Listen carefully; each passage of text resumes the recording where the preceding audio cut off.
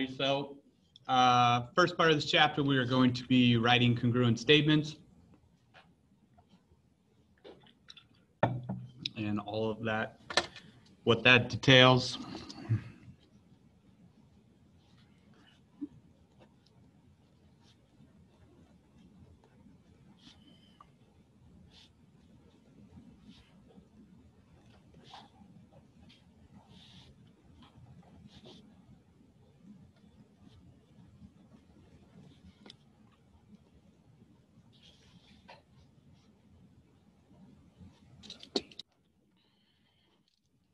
We state that two shapes are congruent when all of their sides and angles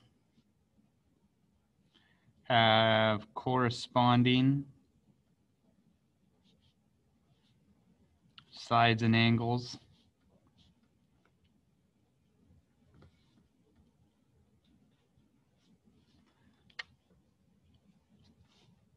that are equal.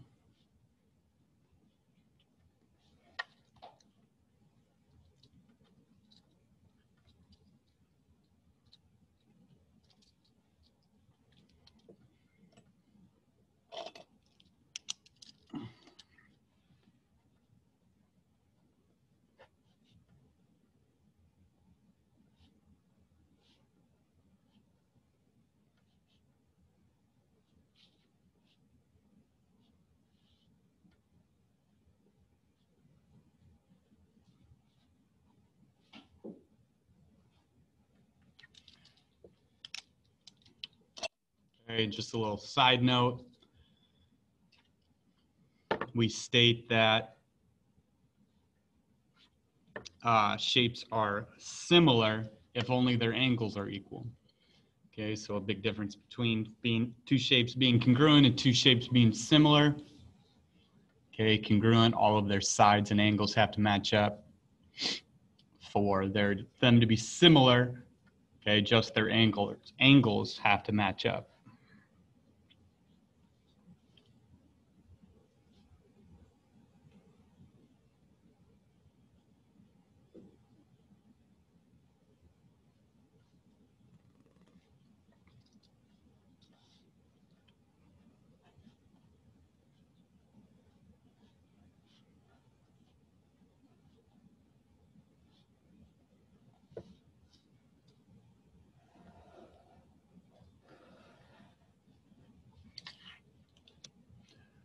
Okay, and we'll mostly focus on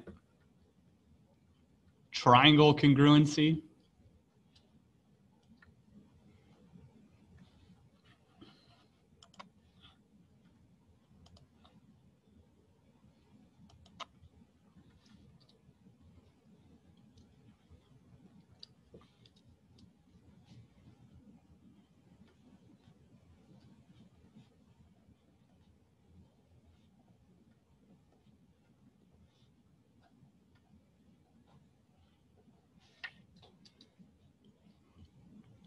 There are 4 types we're going to focus on. There's 5 total, but we're really just going to focus on 4 of them.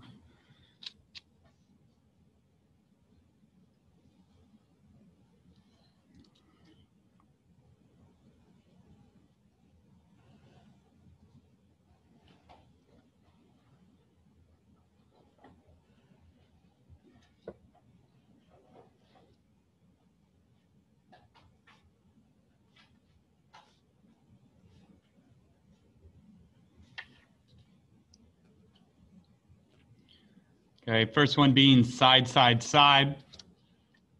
Okay, we abbreviate it by saying SSS.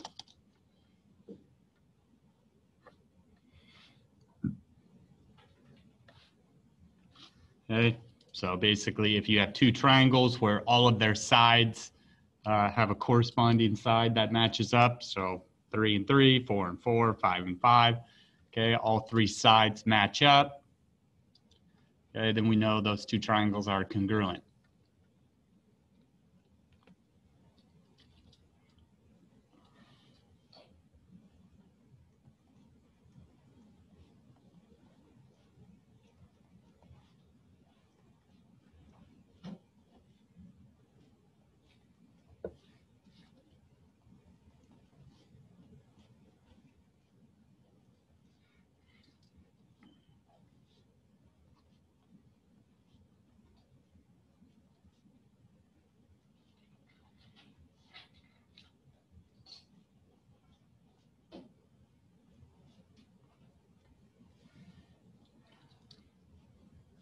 Next one, side angle side.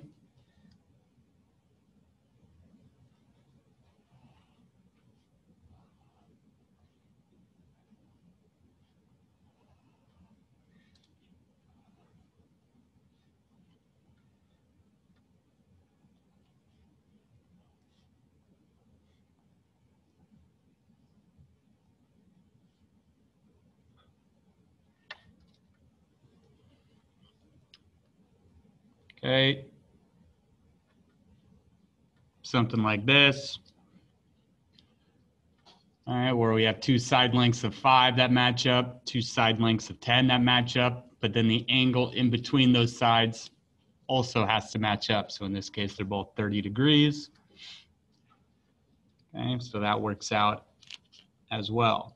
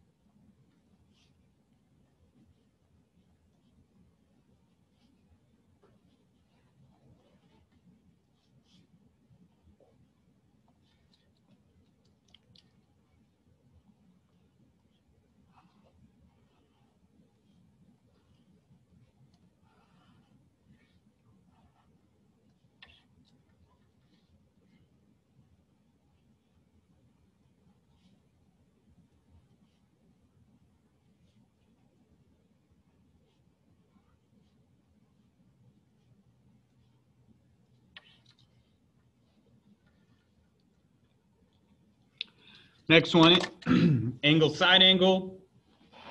Okay, where you have two sets of angles and the side between them.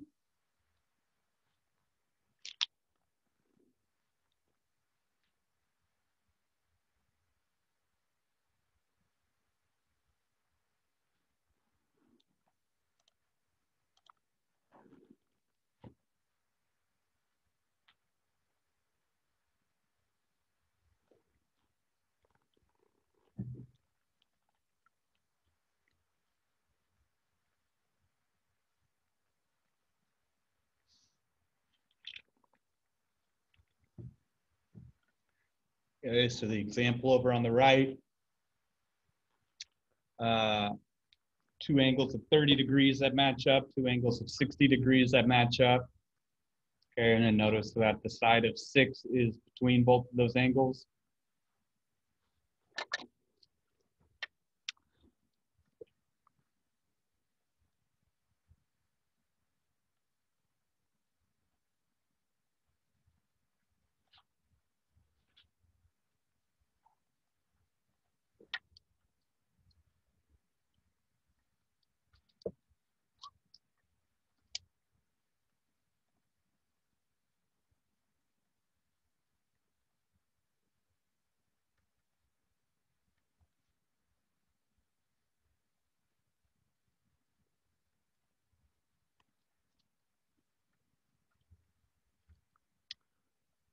Right, and the last one is angle side.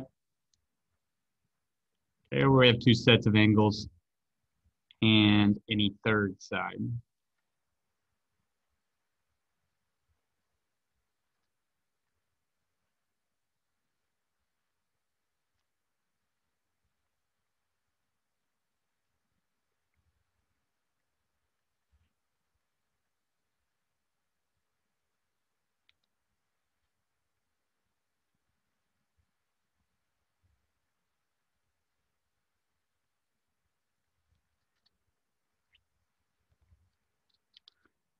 Okay, you'll see this shape kind of used a lot for triangle congruency, but can get the idea. two angles of 25 degrees match up, two angles of 90 degrees match up. Okay, and then you have that the third thing you need is that side of 10. Okay, and that side does not fall in between the two angles.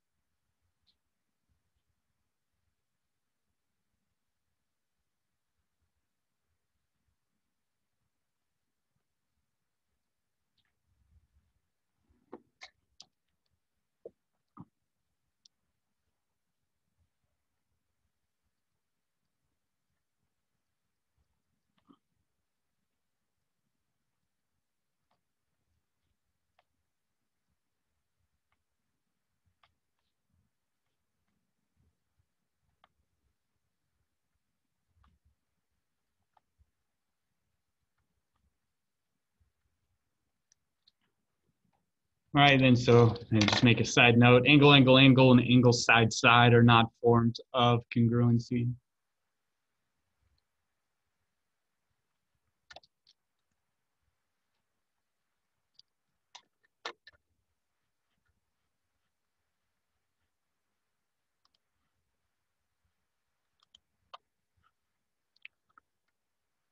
Okay, so what we're going to do is we're going to translate this into being able to write congruent statements.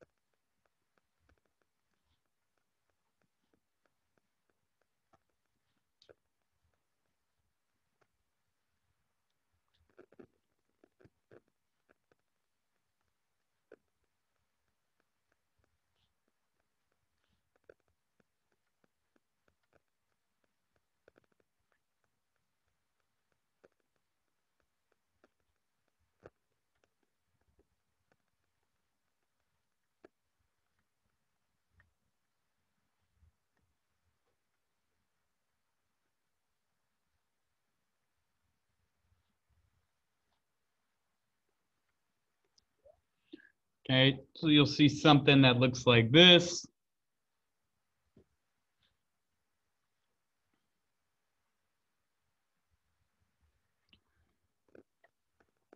Okay, we use those little tick marks on each side, okay, to indicate that the sides are equal.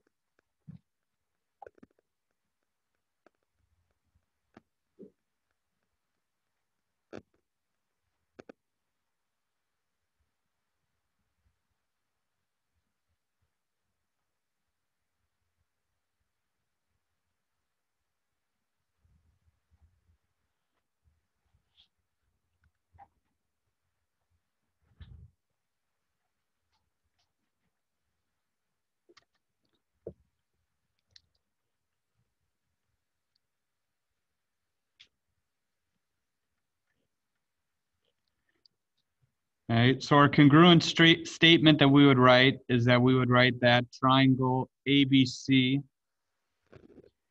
is congruent to triangle DEF.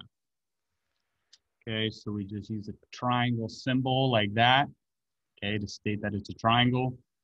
Okay, the congruent symbol is an equal sign with a little squiggly line on top like that.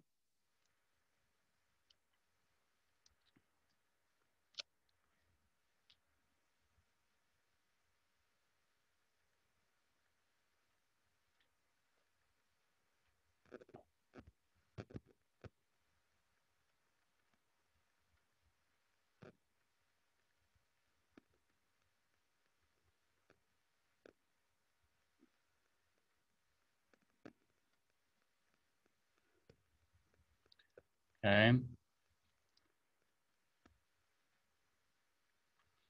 And the biggest issue that people have is that they screw this part up.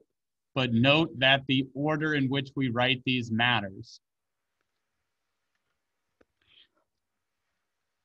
And I'll explain here in just a second.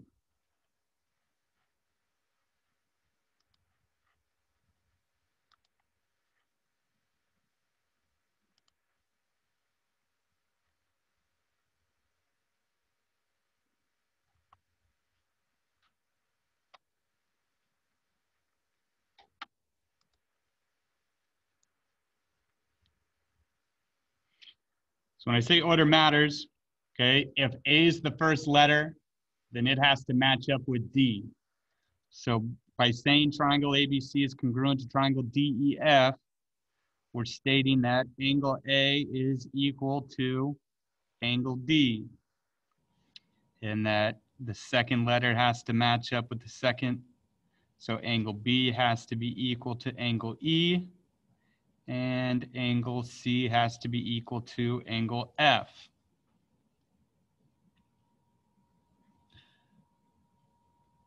Okay, that little symbol just means angle.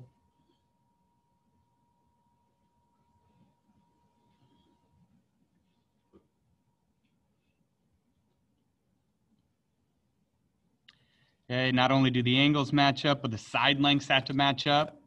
Okay, so AB has to be equal.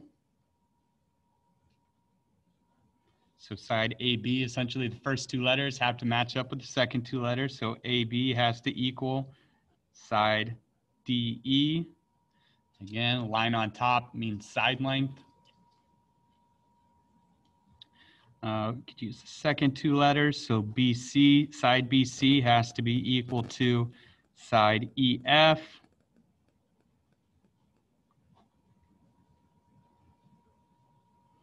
And then AC has to equal side DF as well.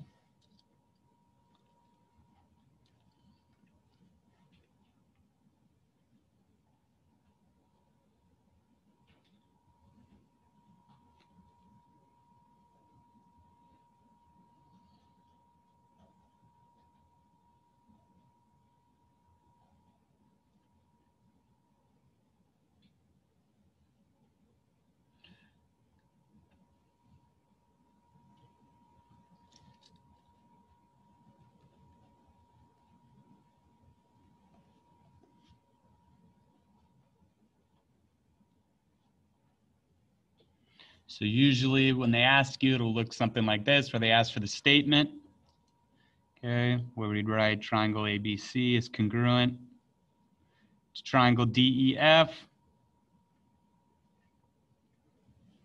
Okay, and our reasoning in this case would be side, side, side congruency. So we would just write whichever of those four we would use. Okay, with the congruent sign afterwards.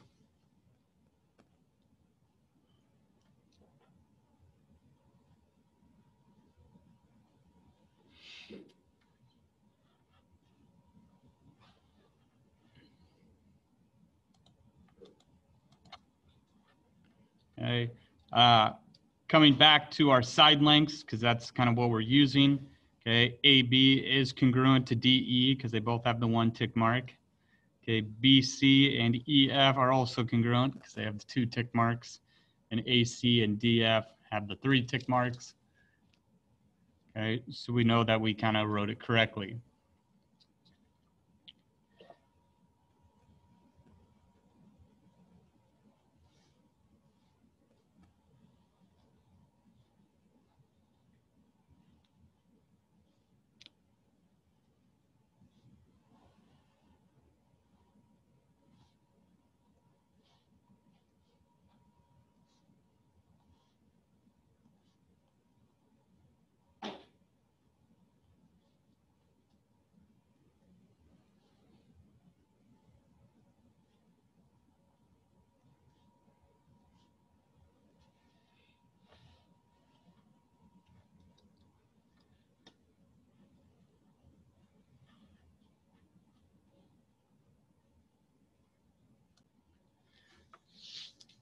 Okay, so we take a look at the triangle. We got to identify if we have enough information to determine if they are congruent.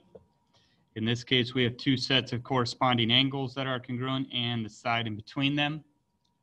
Okay, so we can state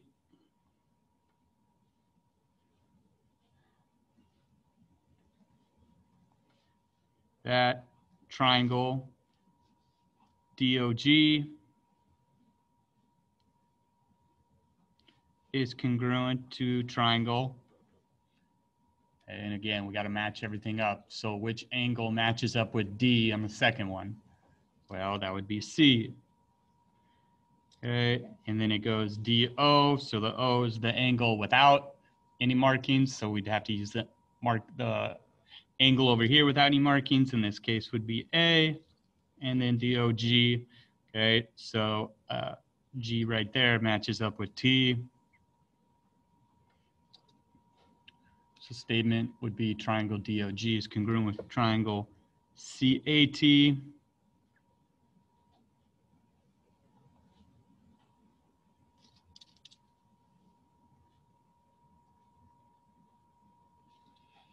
And our reasoning would be angle side angle congruency.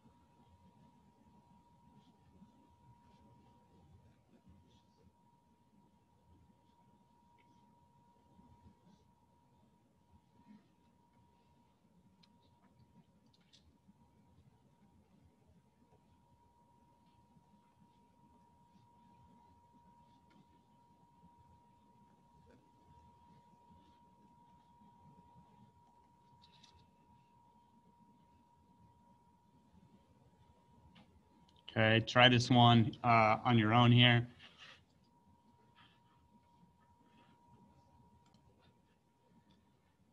All right, so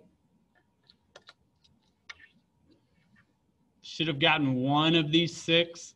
Okay, it all depends on what order you went in. Okay, if you could have started up top and just gone YXZ, you could have gone YZX, XYZ, XZY, ZXY, ZYX. Okay, so it just kind of depends on where you started. Normally what you'll see is like they'll give you the first 3. They'll be like, finish the congruent statement. Okay, and then you'd have to just match everything up. Okay, if not, okay, then there's kind of a wide range of options, 6 usually with triangles. Okay, however, it all should have fallen on angle, angle, side as the reasoning.